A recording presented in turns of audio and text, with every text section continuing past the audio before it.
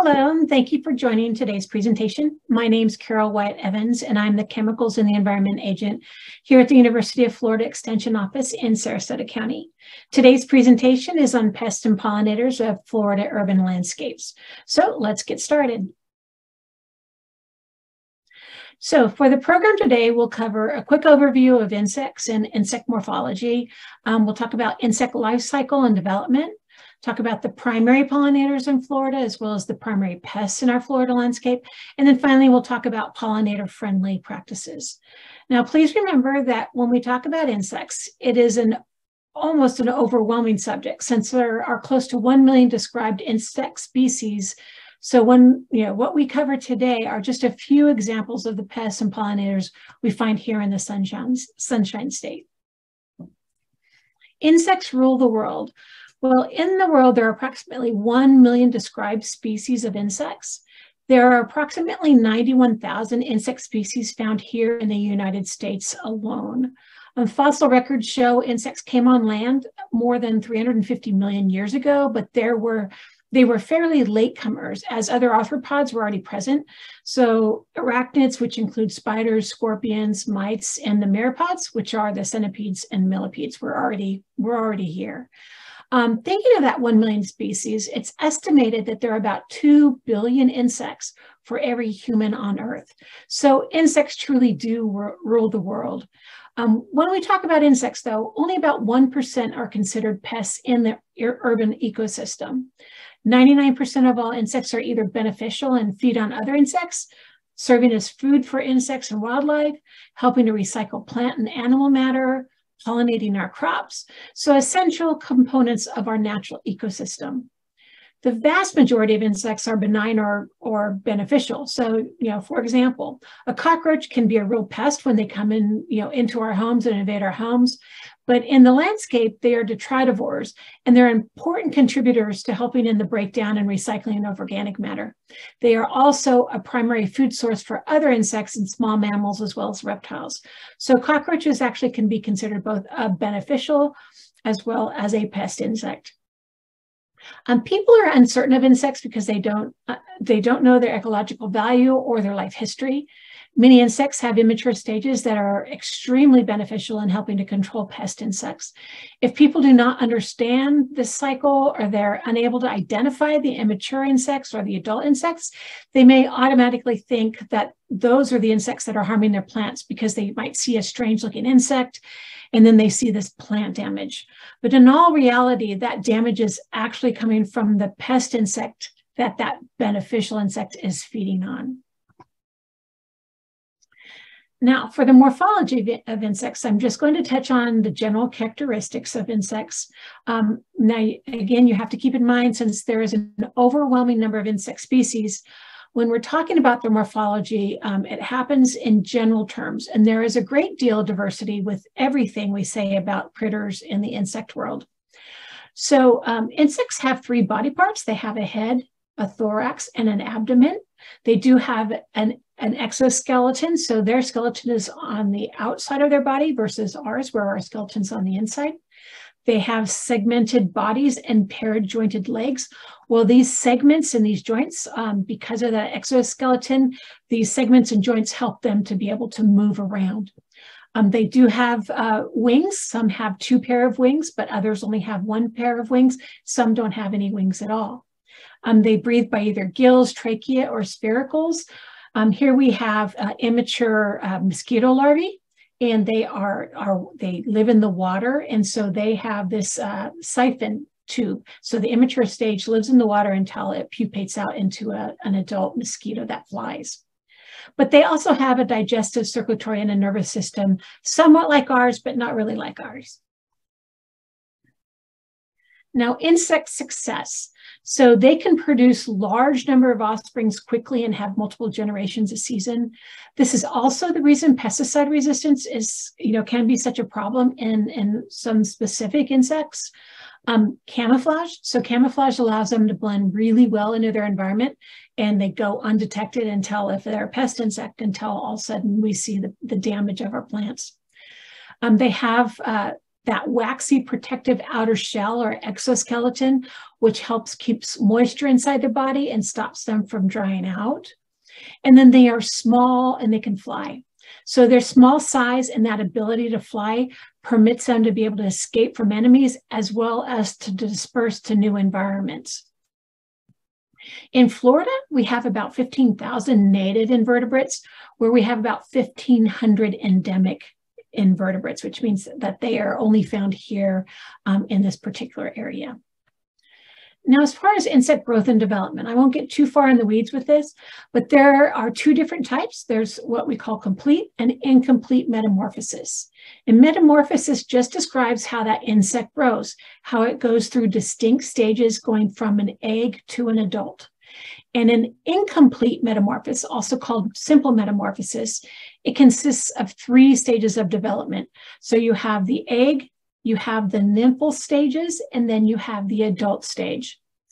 In incomplete metamorphosis, that nymph stage looks basically like a mini adult. They just don't have wings yet. Sometimes they're a little bit different color as well, but they're just really a small version of that adult.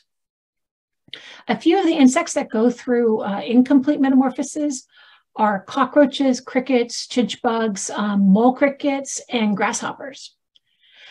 Now, insects with incomplete metamorphosis, typically both the adult and that nymphal stage eat the same thing. This is important when it comes to determining some sort of a control strategy, especially for particular insects. Now, complete metamorphosis has 4 stages of development. So it goes from an egg to a larvae to the pupal stage and then into the adult stage. The larval stage looks very different than the adult stage. The immature stage also lacks wings, and in all immature insects, that immature stage lacks wings until it molts into that adult stage. When we're talking about complete metamorphosis, that immature stage looks completely different than the adult stage. Insects with complete metamorphosis, where the adult and the larval form eat completely different things for most of the time. Here we have a lady beetle as our example, although both the adult and the immature stages they're a natural enemy, so they both eat kind of the same thing. But if you think about like a lepidopteran, so a butterfly, it's a caterpillar as its immature stage, which eats plants. And as it pupates into an adult, that adult butterfly is now a nectar and a pollen feeder. So some of those with complete metamorphosis are butterflies, moths, beetles, the lady beetles, and lacewing. With all insects, only the immature stage molts or sheds their exoskeleton. This is because that immature stage needs to grow. Once they're adults, they no longer need to grow bigger. And for the most part, their energy goes into reproduction. And some adults may or may not even feed, or may just feed a little bit because they're really putting that effort into reproduction. This is also the primary reason why the immature stages are generally more destructive to plants. They're like our own children, and they are bottomless feeders, right? Due to that quick generational time, it's impressive how quickly those nymphs and those larval stages can progress through those molting stages, which are called instars, and become adults. But this does take a lot of energy. It happens quickly. So that energy basically is in the form of food. So the last thing to point out is that the adult stage is the only stage that has wings. This is one really easy way to tell if you're looking at an immature or an adult insect. If it has wings, it's definitely an adult. If it's an immature, even with an incomplete metamorphosis, you may get wing pads or wing buds, but until it has a full set of wings, this is still considered an immature insect. Now, on to pollination. So more than 80% of flowering plants require pollination.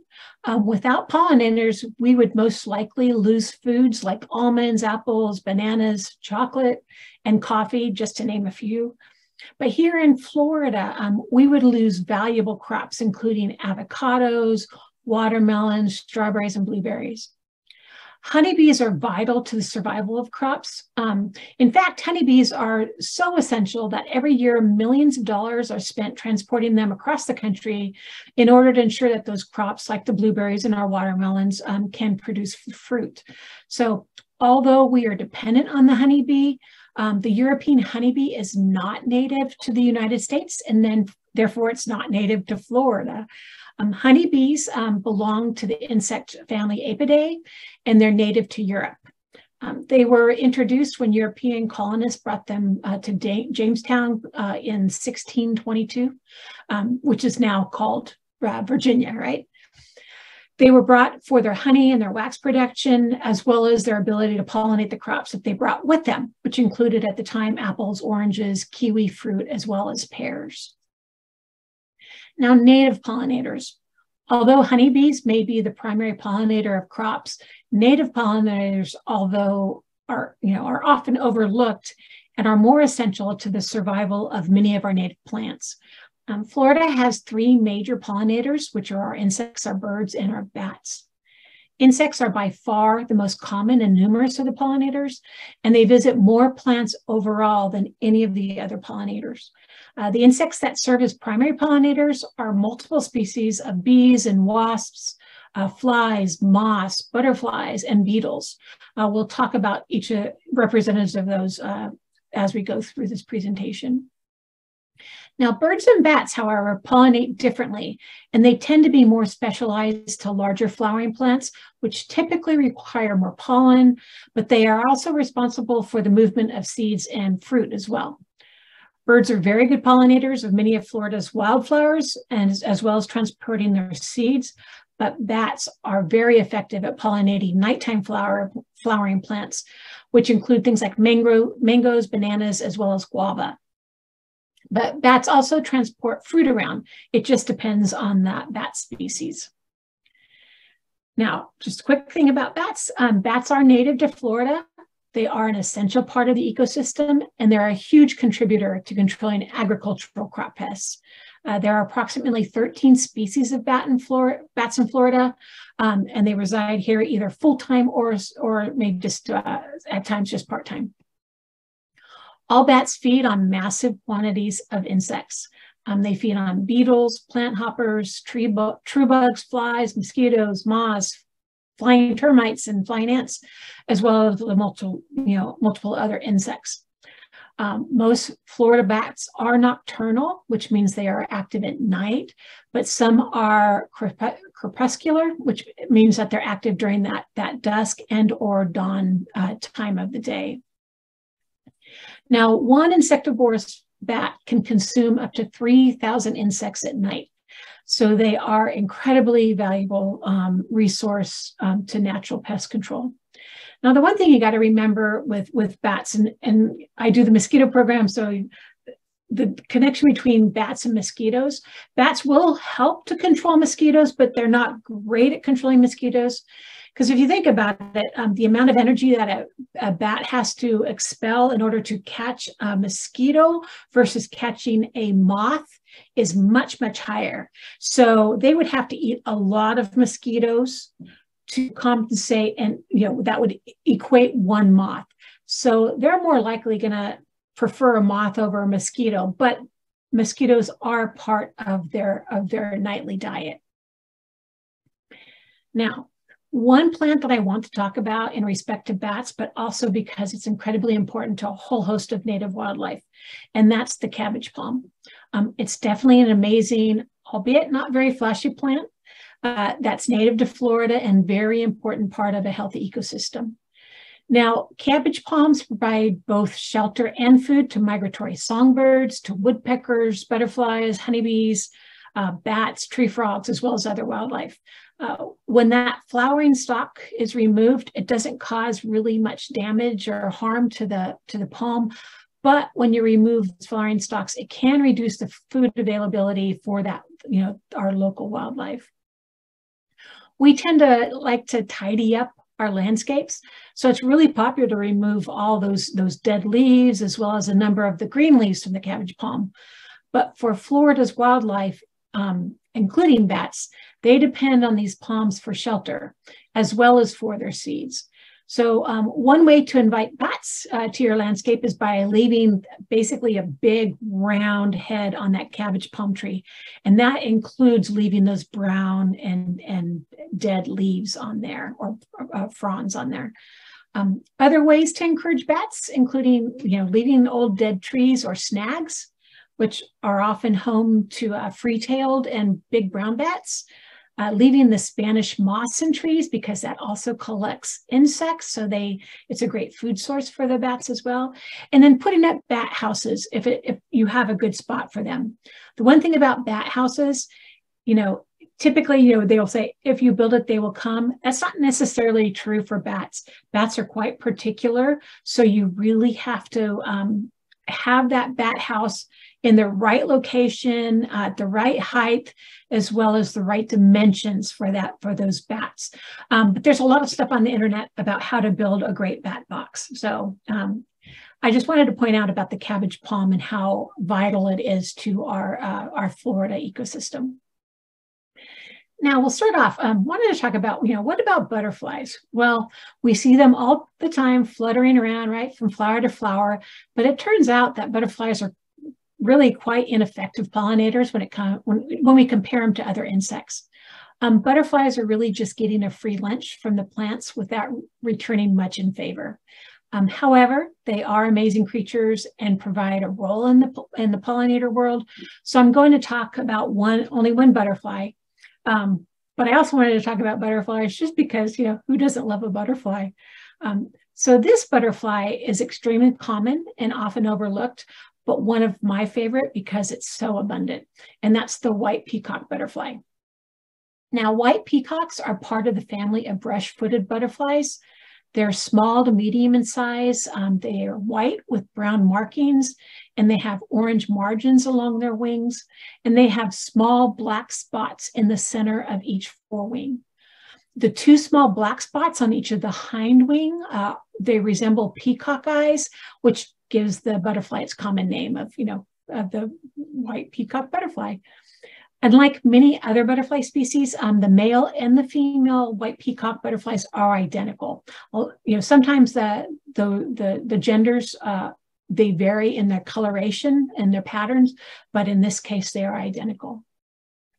White peacocks are small and darker during our wet summer months, and then they grow larger and they're more pale looking in our drier winter months. They are very common in Florida with multiple generations, so they can be seen year round. And they have a lifespan of about 4 months. So these butterflies, they love warm weather and they thrive in South Florida. They're usually found in ditches and canals, along pond edges, in marshes, lakes, along roadsides, basically anywhere you have low-lying weedy plants. And when white peacocks fly, they stay really low to the ground or fairly low to the ground, since that's where all their food source is. So this is another way you can tell a white peacock butterfly is when they fly low to the ground. Now, the host plants of the white peacock butterfly include the herb of grace, wild petunia, southern frogfoot, Carolina false vervain, and turkey tangle frogfoot, also called matchweed. Another really common weed or food source is beggar tick, which is Biden's alba. I'd say that the matchweed and Biden's alba are two of very, very good food sources for all kinds of wildlife and all kinds of insect and pollinators. I love the matchweed. I think it's a beautiful, beautiful ground cover. Unfortunately, here we tend to call it a weed. But these are just a few. There's quite a few different sources. I just wanted to show an example of a few of them. Now, moving on to our next pollinator or pollinators, our key pollinators in Florida are native bees. So I know that this picture is of honeybees, but I really like the picture. There are approximately 315 species of native bees in Florida and about 4,000 in North America. But Florida has at least 29 endemic bee species, which means they're found only in Florida. Native bees either nest in the ground or in communities, or they can be solitary. However, our most prolific pollinator, the European honeybee, it nests in community hives, and it is not native to Florida, as we've already mentioned. Although it's not native, the honeybee has become a part of our natural environment ever since their arrival, and they're an integral part of our nation's crop production. Unlike native species, the honeybee can be managed to benefit pollination needs of certain crops, and they contribute significantly to the food supply. So honeybees are considered a commercial pollinator. While the honeybee is attracted to native Florida plants and they do pollinate them, our native Florida plants are not dependent on honeybees, but they do rely on our native pollinators. Honeybees are mainly a biological tool that's used in production agriculture. Now, for our first native pollinator, native bees make up the bulk of Florida pollinators, and one of those is a group of halicid bees. So halicid bees are small and they can be very colorful. They're sometimes called sweat bees because further north, what happens is members of the family of bees will land on mammals, like cows and horses and goats, and they will drink their sweat. So Florida is home to over 60 species of bees in this diverse group, which has a large range of sizes, colors, as well as behaviors. The metallic green sweat bee really stands out. It has this real flashy green metallic body, and it's quite mesmerizing if you take time to watch them dance from flower to flower. Of this group, they're really the easiest to pick out, and some are very common in both our natural and our urban areas. The color of these bees can range from anywhere from this bright, beautiful green to kind of a brassy yellow, and even a bright blue in some areas. Most of the metallic green sweat bees can be seen almost the whole year. So really, though, starting in February and March and going through November and even into December if it stays warm enough. So many of the metallic green sweat bees are solitary and they nest in the ground, although the females may share an entrance to that nesting site. But once they get underground, each female then, those burrows will branch off, and each female has her own burrow.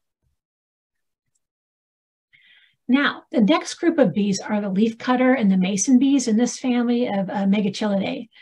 So first we'll talk about the leafcutter bees.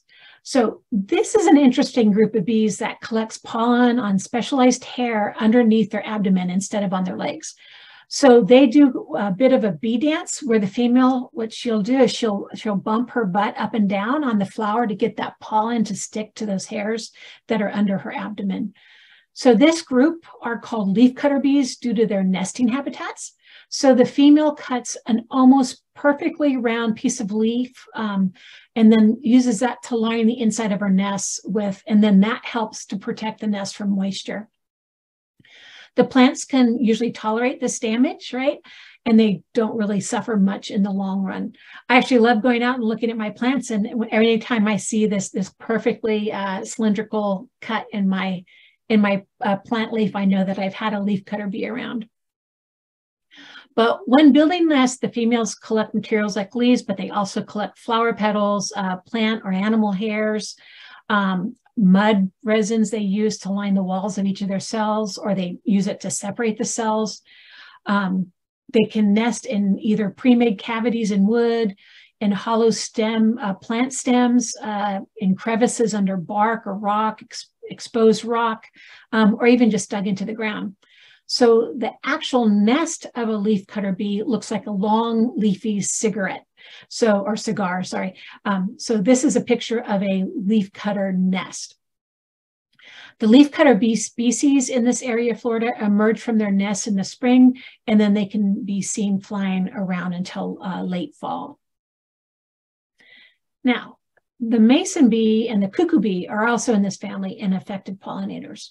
Now for the mason bee, which these two up here are mason bees, these bees emerge from their nests in early spring, but they have a pretty short season. So roughly they run from March to into May. So mason bees usually use mud to separate the cells in their nests, but others use things like chewed leaves to separate cells and also to seal off that nest. Many mason bees in Florida are metallic blue, really beautiful metallic blue. But in other parts of the country, it can vary, and some might be either like dark or bright metallic green or even black. Now, the cuckoo bee, this is the other large group of Florida's megachilids, and they're the cuckoo bees. Their common name mimics that of the cuckoo bird for the same reason. So these bees are kleptoparasites. So they don't have to collect pollen or nectar or build nests, since they lay their eggs in the nest of a host species. So where that egg then hatches and feeds on the pollen collected by that host bee, but then it will eventually eat that host larvae as well. So because of this, they don't have much hair on their bodies, right? Because they don't have to collect any pollen. And then they have a very tapered abdomen. This is a real characteristic of a cuckoo bee, and it makes them a little sinister looking. Now, the next group of bee pollinators are in the family Apidae. This includes the honeybee. But this group are the large fuzzy bumblebees and carpenter bees, which serve as important pollinators. So up here we have our carpenter bees, and here we have a bumblebee. Now, bumblebees are quite recognizable with that really large, fuzzy black and yellow striped body and that really loud buzzing. So you usually hear them before you ever see them. They're very efficient pollinators, and since their body fuzz, it both collects and transfers pollen between flowers. Now, bumblebees are very important to plants that have special anthers that only release pollen when they're properly shaken, sort of like a 007. So blueberries, tomatoes, eggplants, and kiwi are a few examples of fruits that this is called buzz pollination. What it does is the vibration from the honeybee's wings when they land stimulates that plant to release that pollen. So that's what's called buzz pollinated. Now, bumblebees are social bees with one primary queen. In early spring, that queen comes out of hibernation. She searches for a nesting site, such as like an abandoned rodent nest or in a mound of grass even. That colony grows and peaks in the summer, and then it declines towards, as we get into fall, with the decline of nectar sources. So unlike honeybees, the colony only makes enough honey to support the colony. Now, carpenter bees, they're familiar to many homeowners, and that's because that female carpenter bee will excavate their nests into wood. They can be considered minor pests because of those holes that they will drill in trellises or the eaves of your roof, but they are a valuable pollinator in wild and urban garden habitats. So, if all possible, they shouldn't be punished or killed. The carpenter bee is very similar in appearance and size to a bumblebee, but their abdomens typically are shiny black with only a very few amount of hair on them. Now, flowers for bees, this is an overall general statement about flowers and flowers for bees. Now, a majority of bee species typically visit flowers that are full of nectar. They're brightly colored with petals that are usually blue or yellow, or a mixture of the two. Bees can't see in that red wavelength, so although they may inadvertently visit a red flower, you are going to attract more bees with those blues and those purples and those yellow flowers. Now, usually flowers that have really sweet aromatic smell or even a minty fragrance to them, flowers that are open during the daytime, because that's obviously when our bees are out pollinating. Flowers that provide a landing platform, especially for those heavy-bodied bees like the bumblebees and the carpenter bees. And they tend to like flowers that have bilateral symmetry. So, when the flower mirrors itself. So again, those are just kind of generalizations for to attract, what flowers to use to attract bees. Now, some of those flowers can be, so the Canadian germander, again, we have the matchweed, blanket flower, dune sunflowers, as well as beggar tick, right, that Biden's alba. So again, these are just some examples. Now, our next pollinator is in the order Diptera, so these are the flies. So these are frequent flower visitors and effective pollinators. Some common groups include the Serpidae, the Bombyliidae, and the Tachynidae, as well as the Californidae groups. So this order includes different types of insects, which include the houseflies, mosquitoes, horseflies, and fungus gnats. So there's quite a few different ones within this group. And although we tend to think of flies as pest insects, many families are important to plants. These include both what we call the innocent or non-biting species, as well as some of those biting species. There are various reasons that flies visit flowers. So some of them actually do gather nectar or pollen as a food source. Others use it as kind of a meet and greet on the flower in order to mate.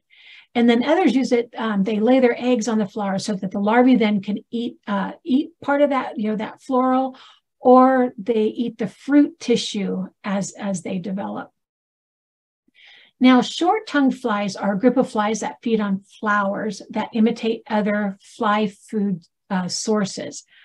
So these flowers, the flowers of these plants, sometimes they may trap that fly inside of that flower as that fly tries to feed. Others, such as like the carrion flies, they're attracted to flowers that have a real putrid odor, those that resemble rotting organic matter. And then a few of the plants that attract these flies are things like pawpaws, trilliums, and then some orchids as well. Now, some additional flies that are important as general pollinators are the long-tongued flies. So these are our Cyphridid and our bombylids. Sorry, I can never say the Latin names very well. But they also feed on the same type of flowers that bees do. So some of these species have tongues as long as their bodies. So many of these flies look very much like bees. So they are also referred to as bee mimics. So the tachnid fly are an extremely diverse group with over 1,300 species in North America. They're often fairly robust in size, so they can be up to like 3/4 of an inch long. And they vary in color from like a drab brown or a yellow to like this really flashy iridescent blue, sort of like this one I have up here on the slide. The most conspicuous tachnids have spiny bodies, and they have bristly hairs that can be quite long and dense, especially on the fly's abdomen. So the adult tachnid fly, they visit flowers to feed on nectar, although some of them also feed on pollen, which makes them a really good pollinator. Because as the fly goes from flower to flower in search of food, that pollen collects on their tongues, it collects on their legs, as well as on that, all that hair on their body. They feed on flowers with easily accessible nectar and pollen. This is kind of true for almost all of the flies. It's kind of like if it's an easy food, then they're there. They tend to be generalists, and they're not fussy about which flowers they visit. But in addition to nectar, the adult tachnids regularly feed on tree sap as well as honeydew that's excreted by aphids and scales. So if you've been to one of my other programs, or that a lot of the piercing second insects like aphids and mealybug and scale, they excrete honeydew. So basically it's a sugary insect poop. It's really high in sugars and carbohydrates. And so these tachnid flies also feed on that honeydew. But these flies are often overlooked in the garden, and they're key insects since the tachnid fly larvae are parasitoids of other insects. So caterpillars are one of their favorite. A lot of times you might see like the longhorn, the hornworm caterpillars that have all those little white things sticking out of it. Well, that has been a parasitized hornworm. And all of those white things are the pupal cases of a tachinid fly. So that's something you really want to see in your garden. Now the syrphid flies are also called flower flies. And they're among the most colorful and conspicuous insects found around flowers. There are nearly 900 species in North America, with most of them having like a yellow and black stripe, which makes them excellent mimics of wasps and bees.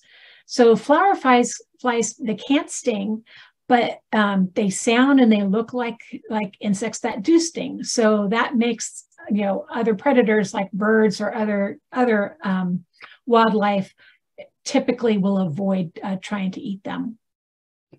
Now, flower flies are not only important as pollinators in farms and gardens, but they are also really good at helping to control pest insects. So again, as we talk a lot about these pollinators, they're kind of in that crossover of being both a pollinator and a natural enemy.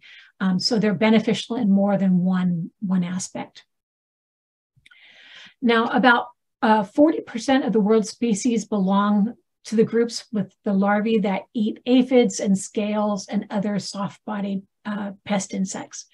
So the larvae is grub-like. Because these are fly, they're actually maggots, but they're grub-like, and you can see them. They're usually bright green, and you can see them eating aphids in your garden. So if you see a green worm-like thing on your plant, that is a good thing. So don't try to kill it or knock it off. It's nature's pest control in action. But now the bee fly. So this is the bee fly down here.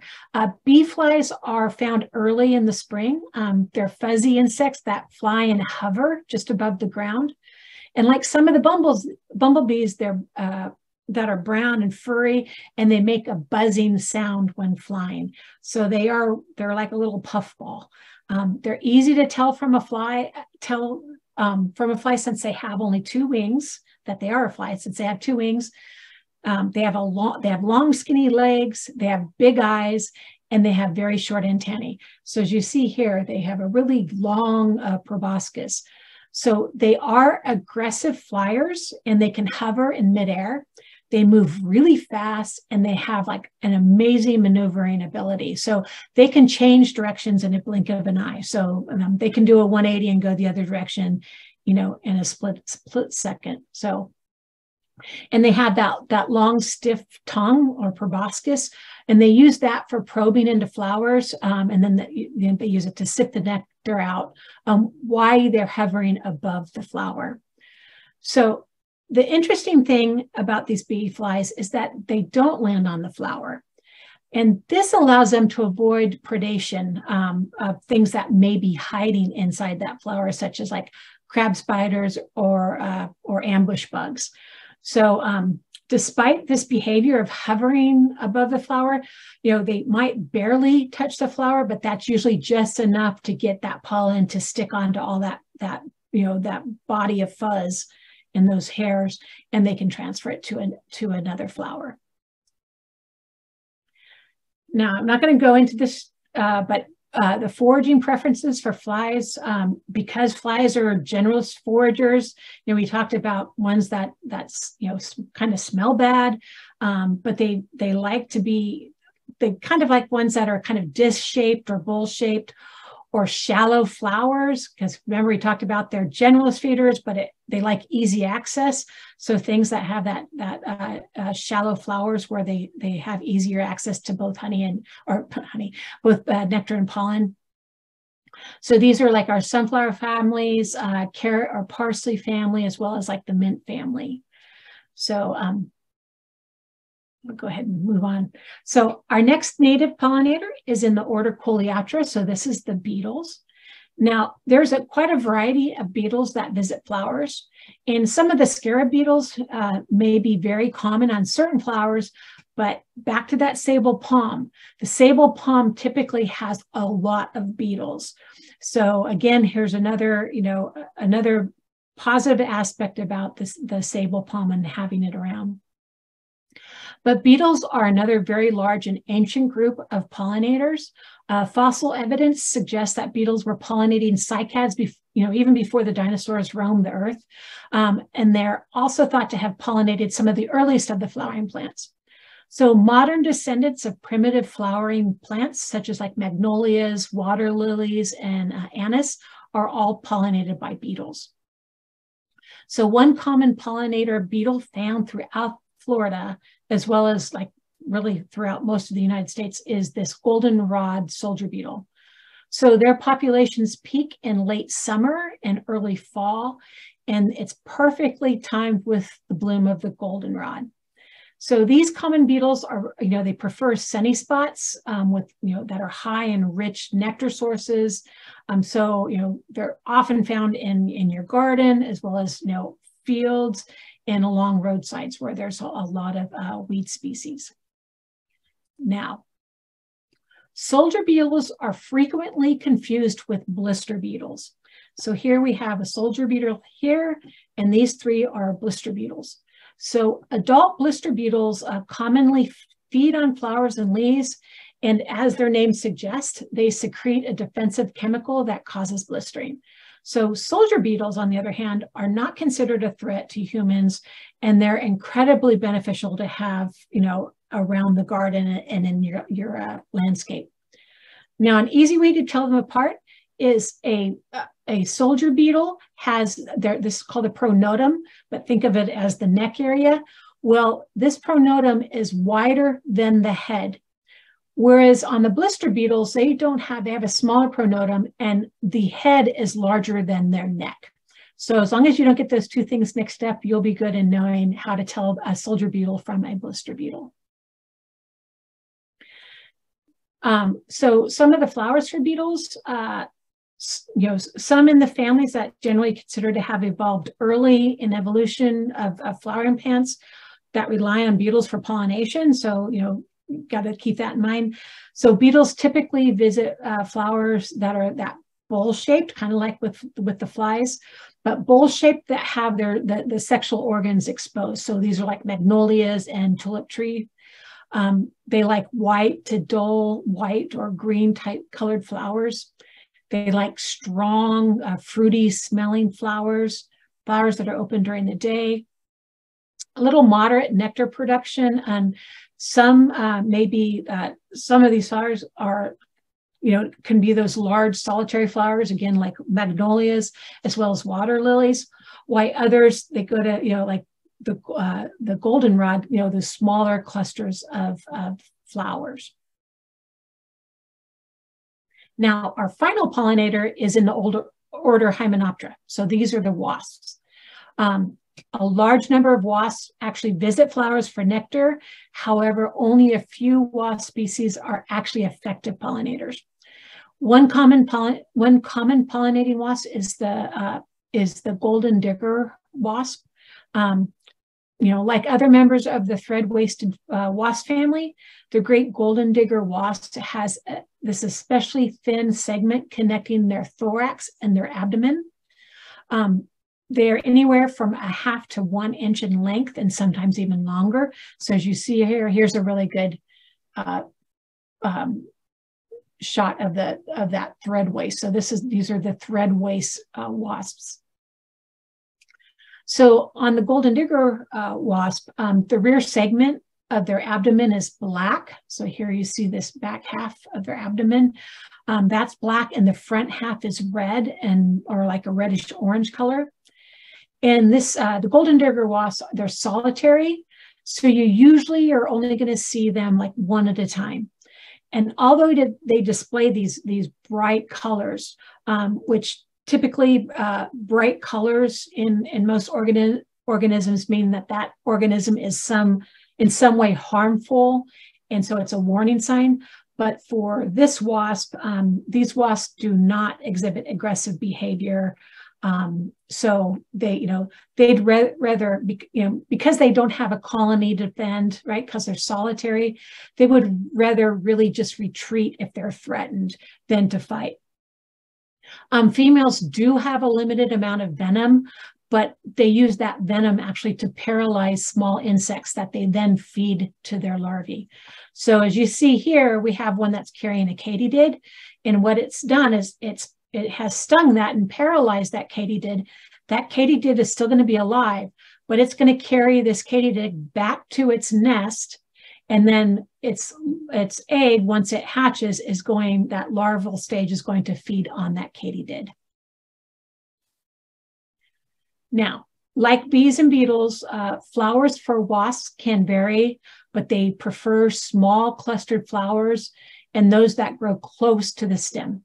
And they like these because that helps us support, right? Because they have pretty long bodies, but those small clusters help to support the weight and the length of those bodies. So now on to the pest part of the presentation. So although 99% of insects in the landscape are beneficial in some way, sometimes I know it seems like we only have pest insects in our landscape. So we can put pest insects into two categories. And this is, by the way, that they feed on our plants. So insects that cause a great deal of damage to landscape and turf grass, and those are ones with our chewing mouthparts. And then the insects that have the ability to vector diseases to our plants. And those are the insects that have piercing, sucking mouthparts.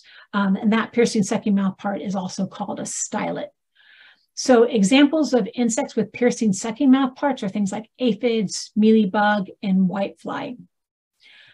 So the insects that only cause aesthetic damage to our plants and do not vector the diseases have those chewing mouthparts. And examples of these are going to be caterpillars, beetles, as well as mole crickets. So although a pest, aphids are actually probably one of my favorite insects because they have an amazing life cycle and they are a primary food source for many other insects and spiders. So aphids have a pear-shaped body and they come in all different colors, and then they can also change colors depending on the season. So for instance, a green peach aphid can go from being bright green in the summer, and then in the fall, the population tends to be a little bit darker, could even get to almost like a black color. They show up in spring after we've fertilized our plants, and that new tender flesh is setting on the plant. So they tend to feed on the terminal ends of the plants, which makes them really easy to spot, but also fairly easy to treat if needed. So insects they are nitrogen limited. And so when we put nitrogen into our plants, all that nitrogen is used for growth. And so that's why we tend to find these insects on that soft new growth, because it's really, really high in a nitrogen source. So aphids are amazing though. In spring and summer, the females reproduce asexually and they give birth to live young, and all those live young are female. A female aphid can live for about 25 days, and she can give birth to up to 100 live young. So an aphid can go from birth to a reproducing female in less than 1 week. So the young insects mature very rapidly, and the females reproduce at an amazing rate. So the insect populations increase, quickly. Winged females may develop later in the season, and that allows those insects to fly and colonize new plants. They're fairly easy to control, though. A jet of water or a soapy spray, like insecticidal soap, can be quite effective at controlling these insects. However, they are literally the chocolate candy of the insect world. So just about everything feeds on aphids. So having aphids around will most likely guarantee that you're going to have beneficial insects in your landscape as well. There are many natural enemies that control aphids. So these are going to include predatory lady beetles, hoverfly larvae, parasitic wasps especially. Parasitic wasps are an amazing group of insects, one I'll get into in a different presentation. Aphid midge larvae, crab spiders, as well as lacing larvae are all things that will feed on aphids. Now, mealybugs is our next pest. Mealybugs are related to aphids. They're another soft-bodied insect that feed on that tender new growth of plants, as well as that soft terminal stem. So these piercing sucking insects, they are piercing sucking insects, so they do damage or they can deform the plant by their feeding. So as we look over here, I'm sorry, I have two monitors. This is kind of a cabbage head or cabbage top to a hibiscus plant, and that was caused by mealybugs feeding on it. This is never going to recover and produce that beautiful hibiscus flower that you're hoping for. So it's really best practice in this case to trim off that injury, trim back that twig, and so that plant can then flush out and create the hibiscus flower that you're hoping for. When you trim it off, you know that you're going to remove all of the adults and the crawlers that are within that stem. So you've really reduced the likelihood of those mealybugs moving around and creating more damage on your plant. But like aphids, mealybugs have many natural enemies, so they are an important food source for other insects. However, if you do have a substantial infestation of mealybug, insecticidal soap is a great option if you need to turn to chemical control, for those, to control those mealybug. Now, whitefly is the next pest.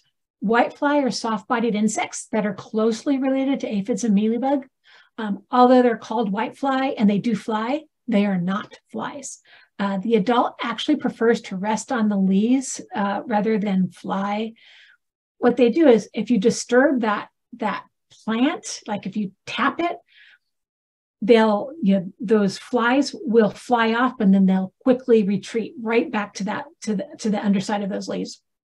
They're quite small and they're often found in clusters on the underside of leaves, and they're typically active during the day, so they're fairly easy to spot. So you can really monitor and scout for whitefly fairly easily.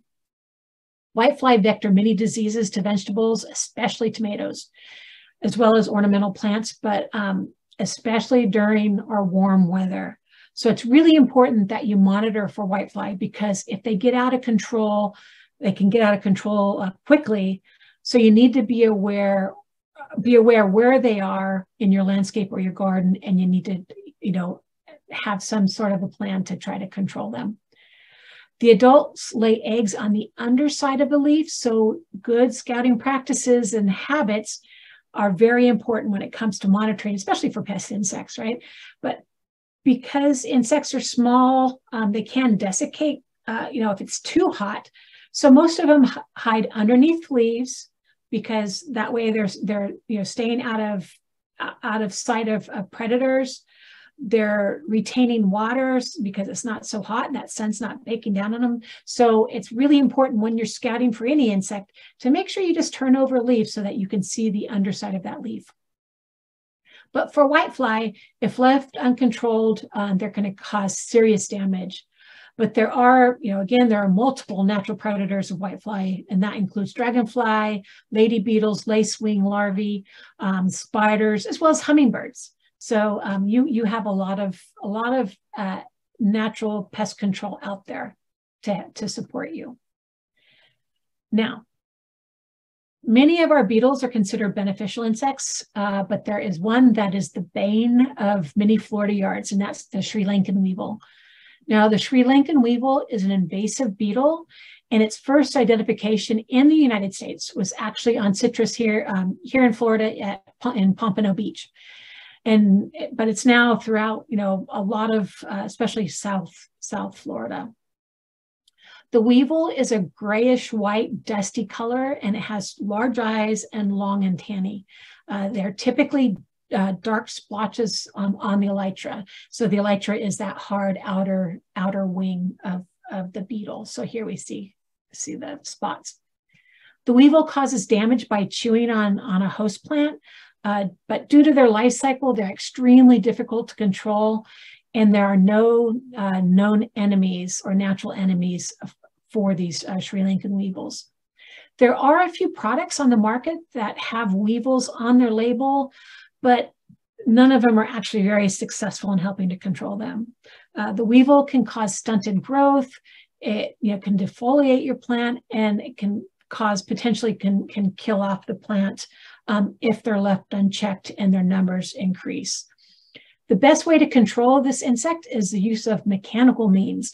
So this basically means placing a wide mouth bucket, like a cleaning bucket or a 5-gallon bucket of soapy water underneath an infested bush, and then you beat the bush with, whether it's a broom handle, you shake it. And what happens, a defensive mechanism of beetles is to let go and they drop down into the mulch, right? So that they escape predation, they're down into safety. But when you put that bucket of water underneath them, basically they're falling into that bucket of water and they're going to drown. You can also do this with an umbrella, where you invert and open up an umbrella underneath the plant, and you let those bugs, you do that same thing, you tap it, those bugs fly into the umbrella, fall into the umbrella, you close the umbrella, and then you pour it into the bucket. I personally have never had much success using an umbrella, so I really like using a 5-gallon bucket of soapy water. Now, many caterpillars have host plants. Some will only eat plants, such as like the monarch caterpillar we know eats milkweed. And although I've listed these as pests because there are some caterpillars that we do consider kind of true pests, but some of them feed on a few different plant varieties. As I'm talking about a host plant, but like the oleander caterpillar. The oleander bush is its host plant, but it does feed on like the desert rose, as well as a few other plant varieties.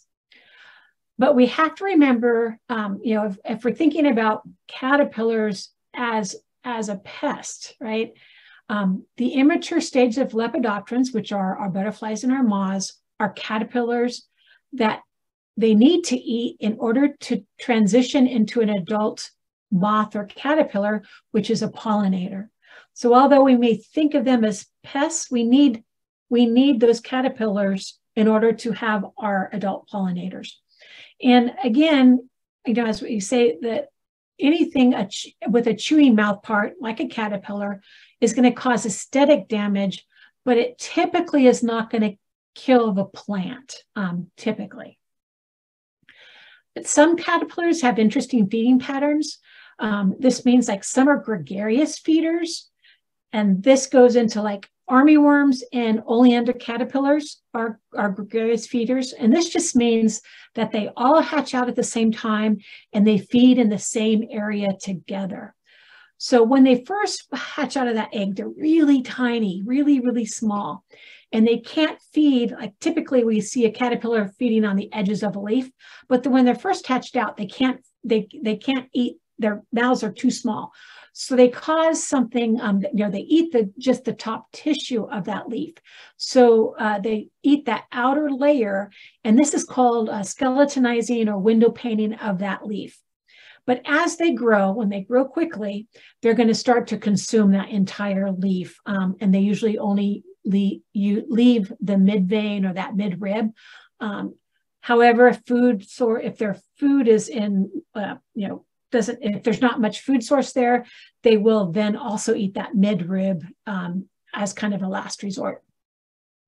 Now, oleander caterpillars, like monarch caterpillars, they sequester the toxin from that host plant. So there aren't really many other animals that are tempted to feed on them since they are poisonous. Now, our final pest is truly a pest, and one that can really devastate and decimate your turf grass. And this is the mole cricket.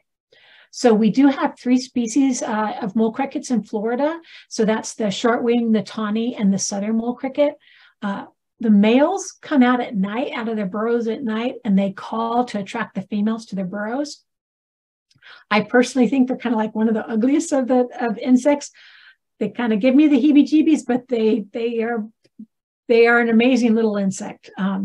They stay deep in the soil when it's dry, but when it rains or there's some sort of a moisture or irrigation, brings them closer to the surface.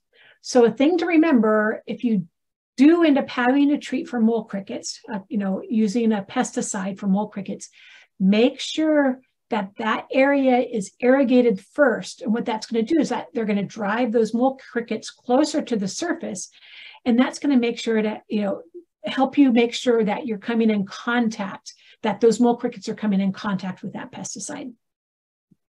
Now you can see their tunnels, but you can also tell you have mole crickets if your grass is kind of spongy when you walk on it and it separates from the soil. So this sponginess comes from the fact that as they're tunneling under the ground, what they're doing is they're eating the roots of that turf grass. So those runners are becoming detached from the soil because they no longer have a root system. So that grass eventually, that area of grass is eventually going to die because there's no root system to sustain that turf grass. Now, mole cricket damage is very different from that of chinch bug damage, but both can be equally devastating to turf grass.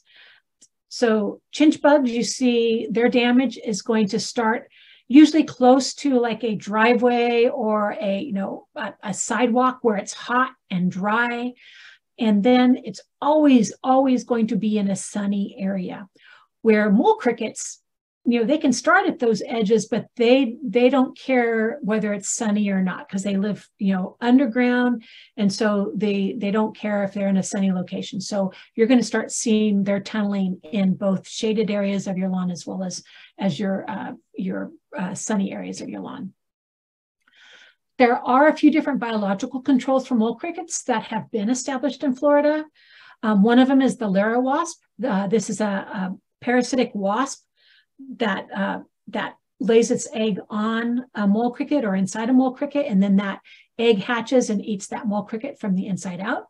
But there's also a parasitic nematode, which lives in the soil, or you can also buy it and apply it as a pesticide. It's a biological or microbial pesticide. You apply that, and then they penetrate into the soil and penetrate into the nematodes when they come in contact with it. That's a little bit tough to do because they usually need high levels of these parasitic nematodes in order to establish, but they're definitely worth, repeating. If you've had prior mole cricket problems, it's definitely one avenue to take that's really beneficial, and you're not applying conventional chemicals to your lawn. Now, pollinators are in trouble. They're in decline due to part to human impacts, and they really need our help. So in Florida, pesticides and habitat loss play critical roles in species decline. So many pesticides aimed at limiting pests also are deadly to pollinators.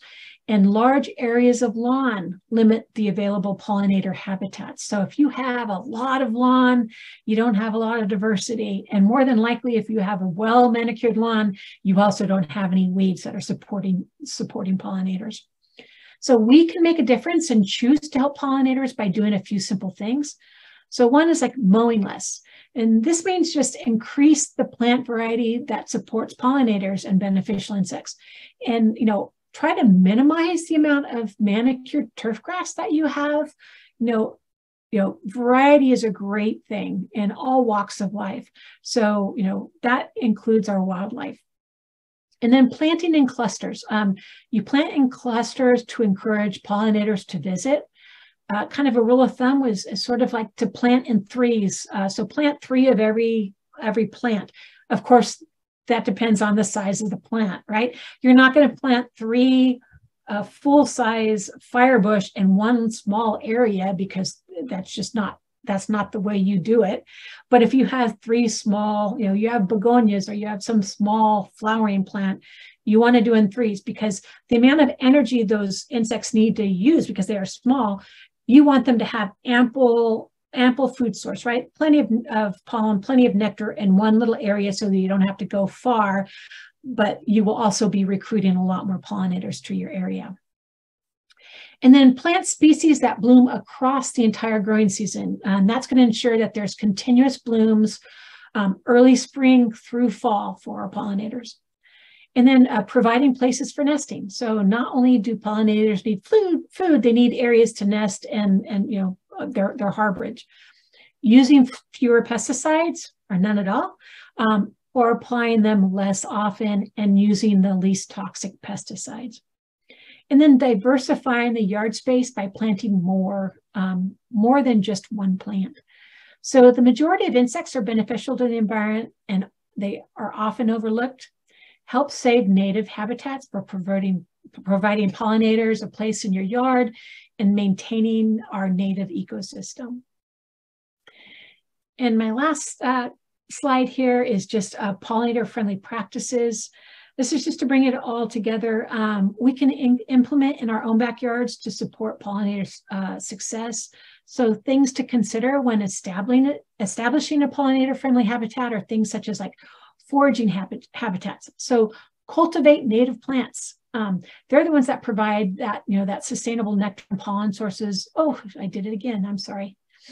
As well as specific host plants for immature insects, right? Because they're also going to need to be able to feed. So these are our caterpillars, right? But then also your foraging habit also equates to the flower color, the size, the time of the year that they bloom, planting diversity, really.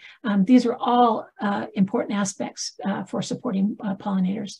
Then pollinator reproduction. So this is wide ranging and includes both like proper food sources for both the adult and the immature insects, but also preferred locations for trees, your shrubs, the ground nesting locations, right? So that has to be amenable to their life cycle and be a place that they're going to use. Kind of like the bat box, right? They're pretty particular, so you gotta build it right and put it in the right place for them to want to use it.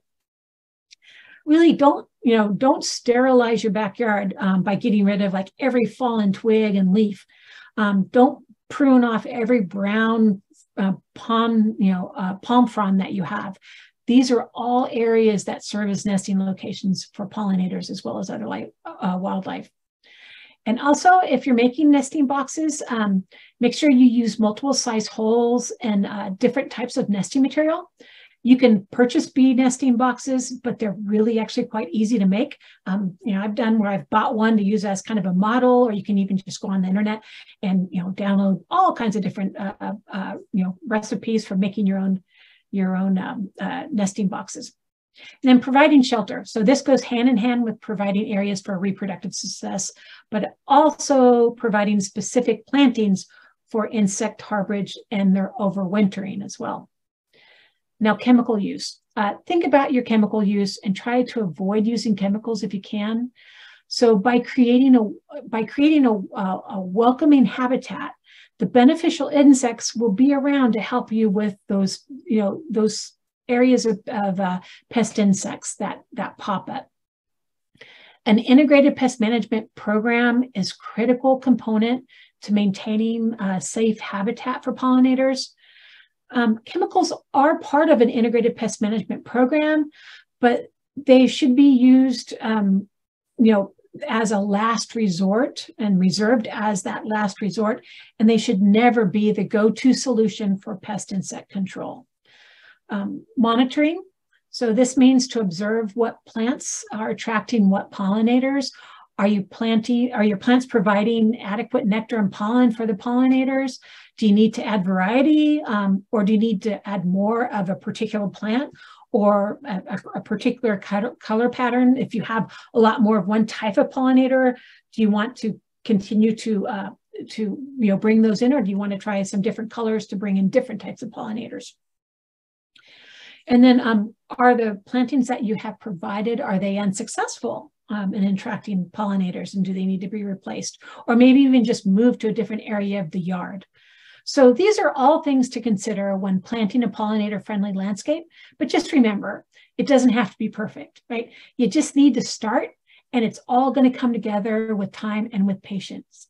So the website at the bottom of this slide is a great resource, as well as the resources that I'm going to have on the next slide. So this are the resources that I used to put together this presentation. And with that, I want to say thank you for joining me today. It was a pleasure having you here, and I do hope that it gave you a little insight into our Florida native pollinators.